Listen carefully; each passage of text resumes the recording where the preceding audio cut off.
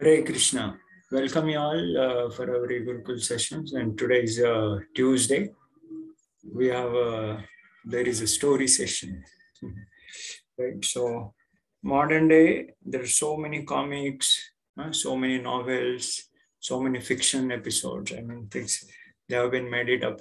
Many video games, cinemas, right? So much it has been given, but without any substance. Can we learn anything from them? Any good things can we learn? It is for a short time. It is entertaining, but not really giving any substance for our life. And another top of thing is that it is all artificial. It is not a real life stories, or it is nothing to give and take with the any life things. They will show the Spider-Man jumping or kind of things. In reality, things doesn't exist. But whereas we see the great episodes like Mahabharata, Ramayana, and all, right, they are not fictions; they are facts, right? And they're not just for the entertainment, but they are also for enlightenment. So that's why it is very much important to be convinced for all of ourselves that how these great scriptures are, and how powerful they are, how much deep impact they can do in all of our lives. So if you really, and for that purpose, we should study. We should know and then discuss and learn the good lessons and increase our appreciation. Not to keep them just as for the sake of some nice entertaining stories, but for enlightening all of our lives so that we can become more better. We can do something good for our lives and good for the society at large. And most important good is, what is the most important good thing that we can do for ourselves and for the society? Most important good thing. That is bhakti. That is Krishna consciousness. Yeah, very good. So we learn to become Krishna conscious, then surely it can do all good.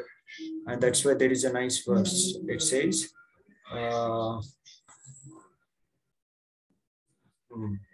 Bhavaya nastvam bhava vishva bhavana tvameva mata surutpati pita tvam what is it? Tvam sadgururna paramam cha daivatam yasyanu krutino babhuvima. So the all success is guaranteed just by following the Lord. This comes 1.11.7. Today only we were studying that verse. So just become the devotee and then follow. Accept Krishna as our father, accept Krishna as our mother, accept Krishna as all in all. Then all success is guaranteed our life. Whereas we read worldly comics, magazines, nothing, nothing good comes. So only little entertainment, but more entanglement. But here entertainment also and enlightenment also, both. So let us begin our today's Mahabharata discussion. Om Ajnana Timirandasya Gyananjana Shalakaya Chakshurunmilitam Yena Tasmai Shri Gurave Namaha.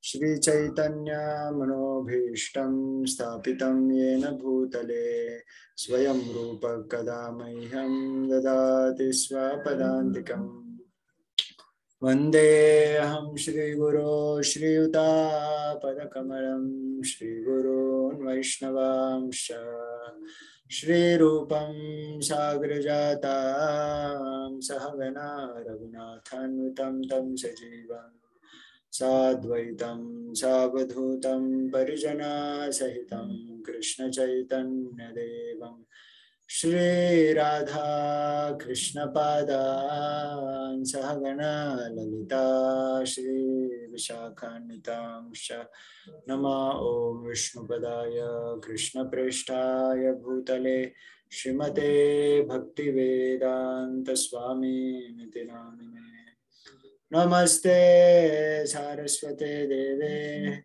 Gauravani Pracharine Nirvishesha Shunyavadi Paschatyadeshatarine Namo Mahavadanyaya Krishna Prema Pradayate Krishnaya Krishna Chaitanya Namine Gauratvishe Namaha. He Krishna Karuna Sindho Dinabandho Jagatpate Gopesha Gopika Kanta Radha Kanta Namostute Tapta Kanchana Gaurangi Radhe Vrindavaneshwari Vrishabhanu Sute Devi Pranamami Haripriye Vancha Kalpatarubhyascha Kripa Sindhubhya eva cha Patitanam Pavanebhyo Vaishnavebhyo Namo Namaha Shri Krishna Chaitanya Prabhu Nityananda Shri Advaita Gadadhar Shiva Sadgaura Bhakta Hare Krishna Krishna Krishna Hare Hare Hare Rama Rama Rama Hare Hare Hare Krishna. So what's going on in Mahabharata? Anyone remember? Yes, let us see.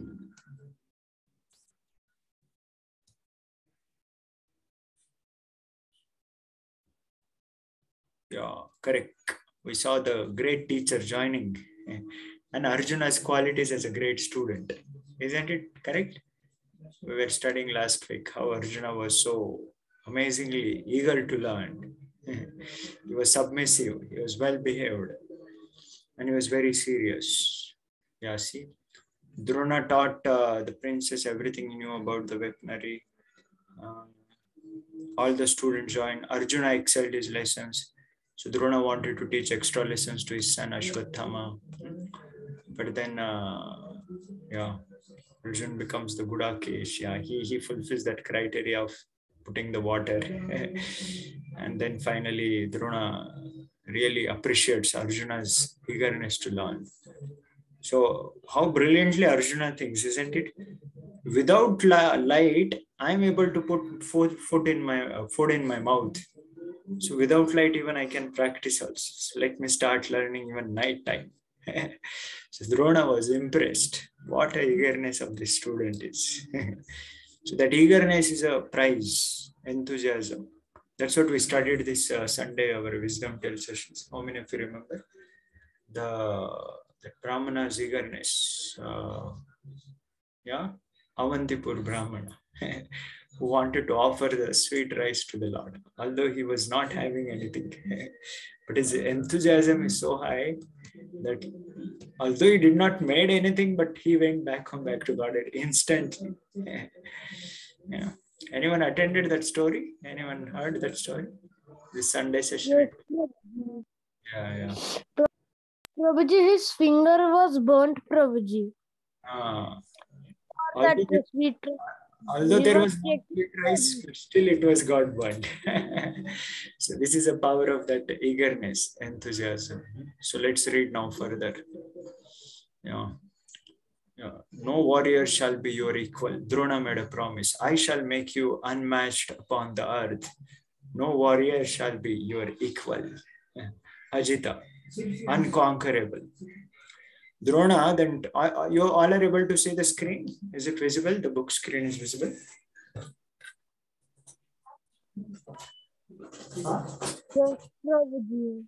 Okay, yeah. So let's read now.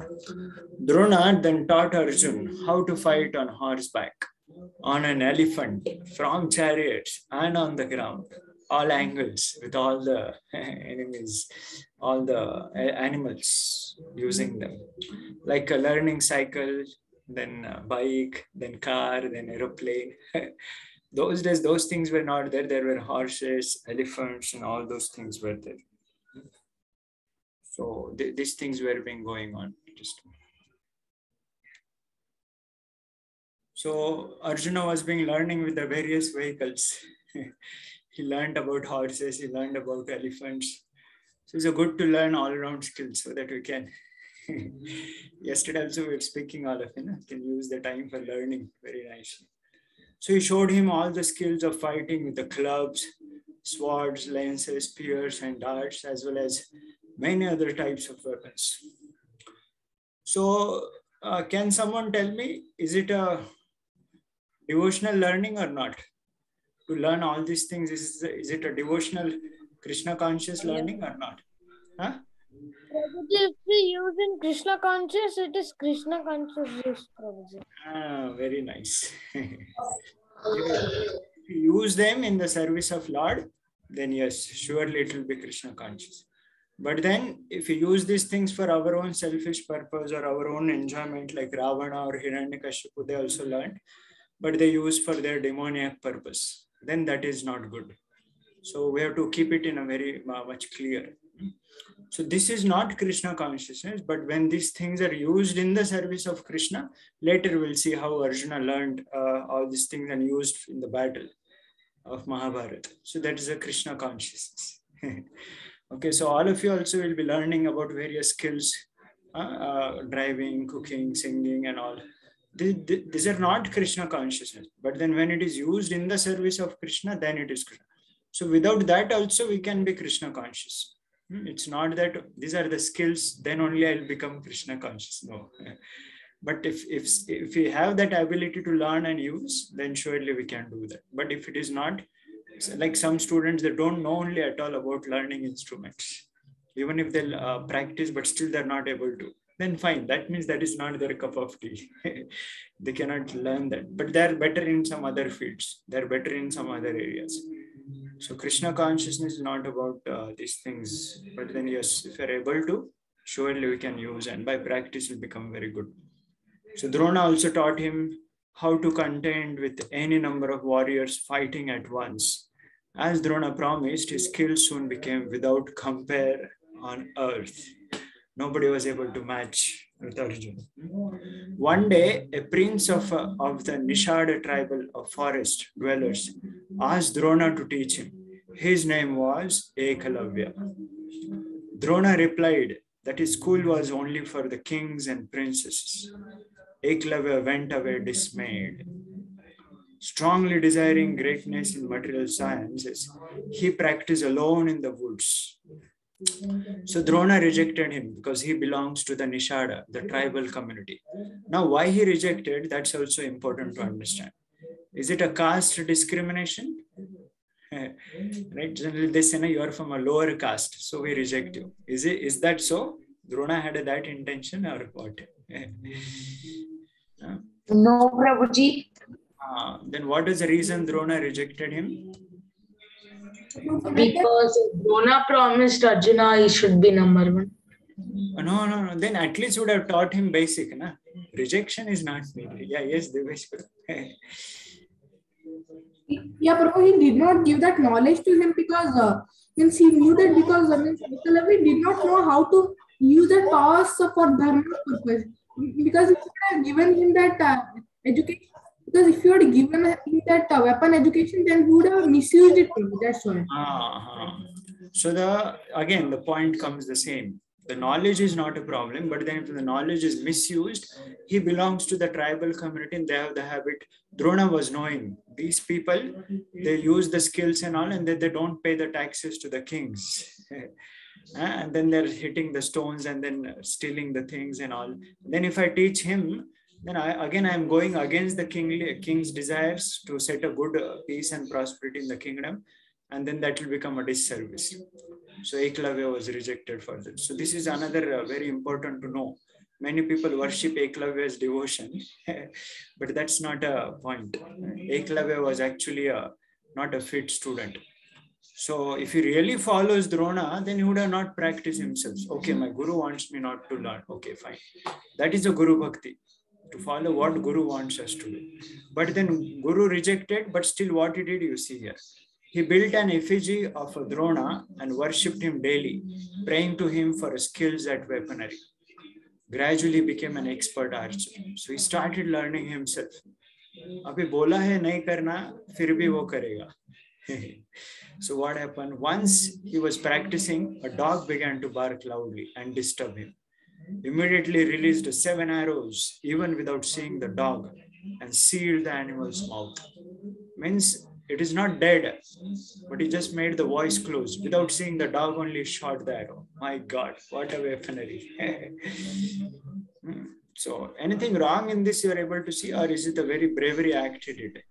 What do you say? it is wrong, Prabhuji, because a guru rejected, we should listen. No. Guru's thing is done. Now hear about the dealing with the dog. This dog's incident. Is it right or wrong? Wrong. Yeah, why wrong? Because he's hurting an jiva. He's hurting. See, dog's nature is to bark. It's not that he's I mean, if a human does, then okay, we have to fight against him and then teach him a lesson, because human is behaving like a dog. But dog's nature is to bark. So he would have chased him away by throwing some stones or something would have done. But then, no, he caused injury to choked his voice only, like uska gala pakad liya. So this is another misuse of his weaponry skills.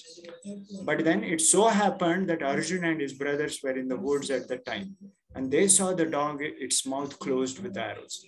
They marveled at this and wondered who was responsible for such a feat. Soon they came upon Eklavya, and seeing the dark-skinned Nishad, smeared with the filth, his hair matted, they asked him who he was. He replied, I am Eklavya of the Nishadas, a disciple of Drona. I practice alone in these woods with a desire to become the best of the archers. So, see, he's going on himself. Arjun was seized with anxiety. This boy posed himself as a disciple of Drona, even though he had been rejected by him. So Arjuna becoming an anxiety, not out of enviousness. It's not that Arjuna thought, "Arey, come on, he's becoming a more better than me or what." No. It's not out of envy. If Arjuna wanted, he would have also got it more skills and he would have fought also. It's not out of envy, but out of what? Disrespecting the teacher. So this boy posed himself as a disciple, but then he's not a disciplined. He's doing his independent things. So although he was being rejected, so sometime we have to know for what purpose it is being rejected. So if he doesn't learn, then he will not be able to cause so much harm. Then he will not commit sinful acts, and then he will not suffer more in the future life. He will elevate himself with a good consciousness. But then by learning, now he's going to cause more harm. And that's what it happened actually. Later he fought against Pandavas in the battlefield, and Krishna personally killed him. Eklavya got personally killed by Lord Krishna. Right? It was completely against all the religious principles. No one could claim to be a disciple of a guru unless he was accepted as such by that teacher. And Eklavya had been flouted his so-called guru's order. Drona had told Eklavya that he could not be his student. The Nishada clearly had no devotion to Drona. See? So he want to use Guru. He don't want to follow the Guru. You understand the difference? Using the Guru and following the Guru. So can someone say, why he wanted to put a Drona statue? He would have not kept Drona statue also. No? Anyway, he's not learning from Drona in one sense. He would have gone learning on his own. Why he kept Drona statue? What is the point behind that? So means, what can I tell? To insert him. No. He kept a Drona statue and he used to learn by worshipping Drona statue. See, what was the need for him to keep a Drona statue? Anyway, Drona is not... Drona was powerful, Prabhuji. Yes, Prabhuji. Means if he will, means by Drona will be appreciating him by his devotions and... No. Actually, that's you're thinking a little positively, but Eklavya's attitude was very bad. Eklavya was thinking, you know what? So people should know I am also the Drona student. Not that Drona is my teacher. No. I am the student of Drona. And I am the student. So that I is more prominent. So Drona was a topmost teacher in that time. Like let's say sometime students doesn't get admitted into IIT. Somehow he is not able to crack or in the best of the college or so. But then I belong to IIT. I will show. I also learned IIT. Something they will use some other name and things, they will match, right? You're understanding? What we say. The Eklavya's attitude was, people should know that I am also the student of Drona. I am also not less. He don't wanted to glorify Drona, keeping his statue, and with the devotion he want to follow. If you want to really follow out of devotion, then you would have not practiced only, because Drona told you should not practice. It's not meant for you. But still is going on. So you're understanding the difference? Is it clear? All of you got the point? Yes, Prabhuji. Ekalavya also wanted to tell, I also belong to the Institute of Drona. Drona's Institute of Martial Arts. Right, so he's using Drona. So that's not a good point. The Nishada clearly had no devotion to Drona, despite his outward show of dedication, as he did not accept Drona's order. You see, how then could he be allowed to be present himself as Drona's disciple, and practically his best one at that? His skills were astonishing, but they had been gained by disobedience. See, so terrorists also, they're very expert in computer technology and the skills and all, but because they're using in a wrong way, all their skills, all their learning is against dharma. That's why they are defamed. They have been punished. So same thing, we're also becoming a good students of academics, but then if you don't have a good knowledge, then it is like what Srila Prabhupada used to give example. A jewel on a snake's hood. Yeah, what is meaning of a jewel having on a hood of a snake? What is the meaning? The snake looks so beautiful. Nice. Because but if you go near it will be dangerous. It will be dangerous, right? So what is that snake compared? What is that snake compared to, and what is that jewel compared to? Who can tell? Snake is Maya and jewel is No. In this example, who understood the point? Having a knowledge but using it. Yeah, yes, Jashit Prabhu. So Hare Krishna. The snake is compared to like it's like a person with a bad character, Prabhuji. And jewel? And knowledge, Prabhuji. Very nice. Are you all getting the points? This is very much important to know. Yeah, yes, perfect. So the snake may look very, very attractive. Oh, so nice. He's wearing a jewel. Let us go and embrace the snake, because what?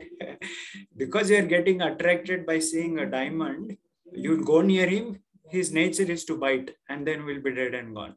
Same way, the worldly people, the Bollywood stars, the Hollywood stars, the cricket stars, the sports heroes may look very, very attractive, very, very nice. But then if they don't have devotion to Krishna, even in your school also, you may not be the topper, but you see some student who is speaking very nicely. He has a lot of intelligence. He's very good at academics. He's a topper always.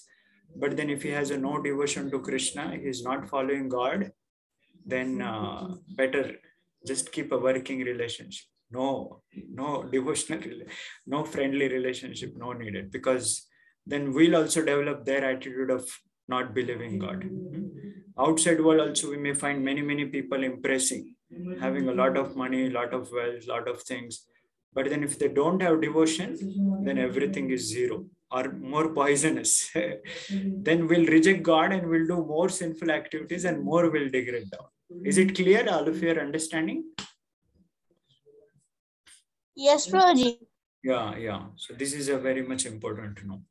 So what happened further? Arjuna goes back to the Guru and then the reports. So then further dealings of Ekalavya we'll study in our next meeting.